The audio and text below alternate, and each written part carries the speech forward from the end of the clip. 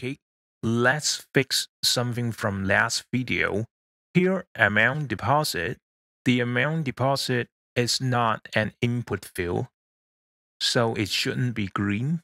So go back to the first cell, Alt-O-D, conditional formatting. Move to the end column. Only need this. Remove the green here. Control 1. Inside format, fill, make it white. For the deposit amount equals if withdrawal amount is a dash, comma, return dash otherwise equal the withdrawal amount. Okay, then you'll see this. Now we move on to payment. Here, go to cell C5, shift and press the arrow key to highlight these cells. Control T, create table. Take my table has headers. Just click somewhere inside and then table design. I'll pick orange. Let me see. Dark orange. Okay. Just like before, the first cell is ref. Usually I just go back to fund transfer. Control C, copy the first cell reference. Back to payment, go up the reference here. Control V, then Control C, and highlight everything and then Control V. You see NA rate. It returns a description whenever I type. Payment date. Alright, let me show you in Chinese. It shows Jap, doesn't matter. After that, here comes invoice number and then withdrawal bank. Vendor reference and then vendor name. Invoice amount and then you pay right away. First settle and then balance due before and then payment amount, pay amount, and then balance due after. Get rid of the extras, right click, delete. Now I just leave the ref untouched. We'll deal with that when we make journal entries. The first must enter item is invoice number. Control 1, make it green. Under invoice number, there's a drop box where the source is. Let's go back to vendor invoice. Here we just got 2 invoices. That's something. What's today's date? Invoice amount 112. Ignore the text amount, or you can set a fixed formula for that. Here I just manually type it out. 224, 336, whatever, just assume $12 tax. We can also skip the net amount. Alt-O-D. Look for column K, go to K. We did it before, so we just need from G to J. We can calculate that. Equal invoice amount minus tax amount. Let's say we paid off the first invoice 112, $112 full payment, and only paid $20 for the second invoice. $30, $40, okay, and whatever.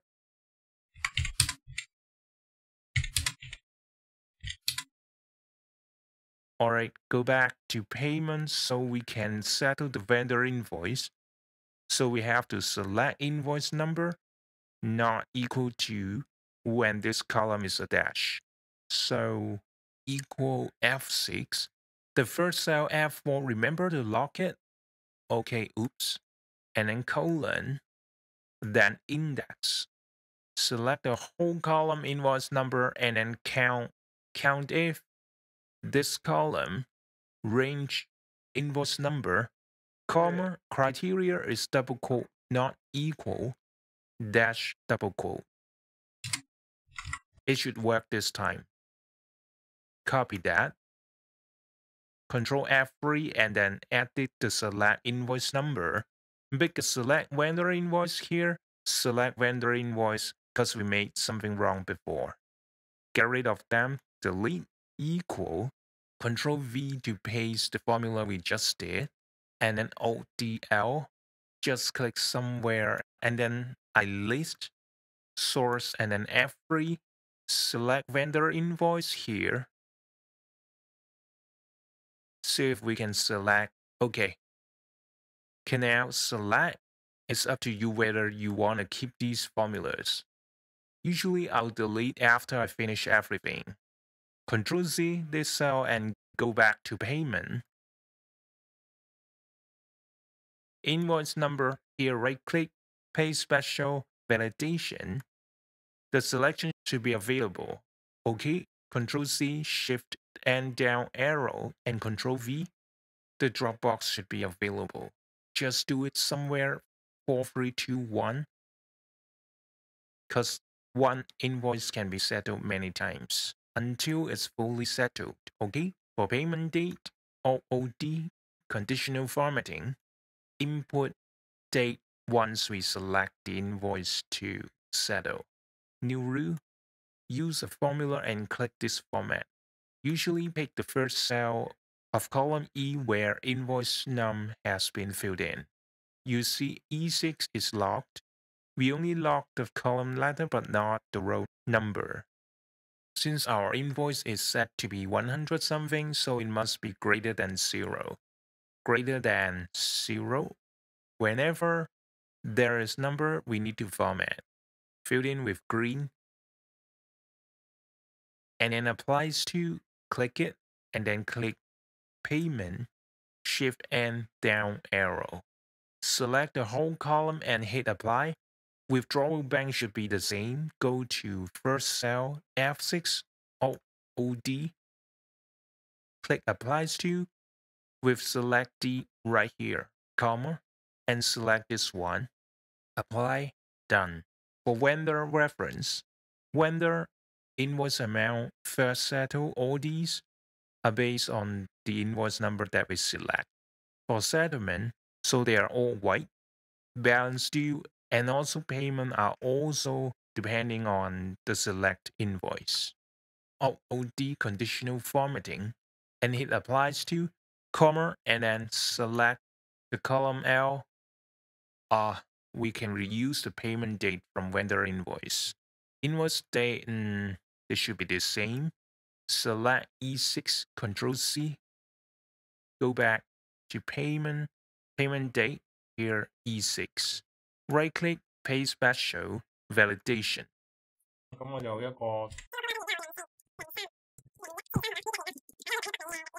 For withdrawal bank, we simply copy from fund transfer.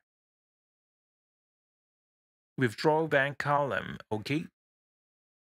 The first cell E6, Control C, go back to payment, right click, pay special, validation. Select the payment bank, Control C, Shift and down arrow, right click, pay special, validation. Here I'm not going to input too much, just make sure the formula works. For vendor reference equals index to point to the expense tab, which is vendor invoice, to look up for the vendor name. Remember, shift and down arrow again and again until you select all the vendor names. Comma, usually I alt enter to jump to the next row and then match back to payment, match with invoice number, comma, and then look up from the expense tab. The whole invoice column, the purple area, comma, type equals 0, exact match. Close the bracket, alt enter, close this one as well. So you see invoice 1004 is from vendor A. 1001 is also vendor A. See if it's correct. Expense 1001, vendor A. Invoice 1004 is also vendor A. Invoice 1003 is vendor C. Okay, get back to payment. I don't want NA here, so go back here in front of index, shift and down arrow, Control X, cut the formula first, and then if error. See the bracket? After value, Control V, paste it back, comma, if error, when a formula here returns error. Then double quote and then dash, close the bracket. Oops. Control V, oops. Missing the index like this. Basically, vendor name is similar. Control-C, Control-V, oops, this one should be vendor ref instead of vendor name. Vendor name here is fine, but vendor ref isn't. So use find to locate the vertical bar, comma, within vendor name, close the bracket, and you see the location free.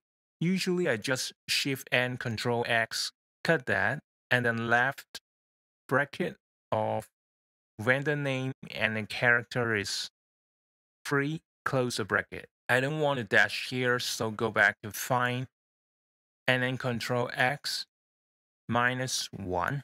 Then you see 1, 2, 3, 4 indeed. I select this whole thing, Control X, cut it, and value of this one. So you see 1, 2, 3, 4 here. So to get rid of the error, simply Shift and Control X and then add if error, and then Control V, paste it back, comma, or enter. If it returns error, display a dash instead. Okay. Invoice amount, Control C, instead of name, I look for invoice amount, and you see some duplicates. Invoice 1003 is duplicate. I do it on purpose, and now for settle, just copy from invoice amount, Control C, Control V, change the invoice amount to first settle. All these are looked up using the invoice number. It's pretty simple as we just need to change the item after invoice number. Balance due is a bit complicated.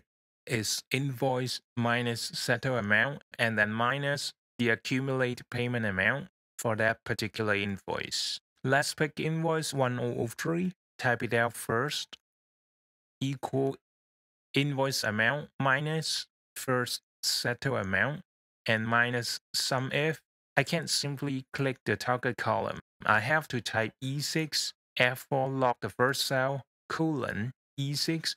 We don't lock the second E6 and let it roll down to get E7, E8, something like that. This is the range. Criteria equals the invoice number column. Here you see the @ sign, comma, sum range to return the sum of this column.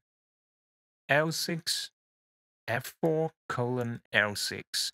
Square bracket, imagine the invoice amount minus first settle and minus the accumulate payments. Then it becomes the balance due after, but not balance due before, so we need to add back the current payment. It's a bit hard to understand. Let's do it first. Oops. Add back payment. Okay, let's take a look at invoice 1003. It appears twice, that means it's paid twice. $30 were paid for the first day, invoice amount $336, settled $30. The residual amount should be $306. Let's say if we pay $100. After that, $100 before we pay next time. The balance due before the next payment is $306 minus 100 equals $206, right? Alright, Control X, cut this part if error, Control V, comma, Alt Enter. I don't want to see value in case of error, so I make it return dash, which looks better. For balance due after, simply tick balance due before the current payment, minus current payment to return the balance due after. Alright, just like before, go back to balance due after,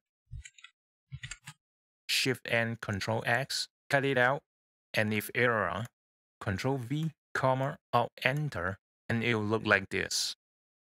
Let's say we settle that $408 in full and $100 for that $204. The first invoice is fully settled, so don't need to enter. Theoretically, if I type 100 here, it will be negative, which we shouldn't see a negative, right? You may set validation here. Basically, it's done, and I'll leave the validation to you.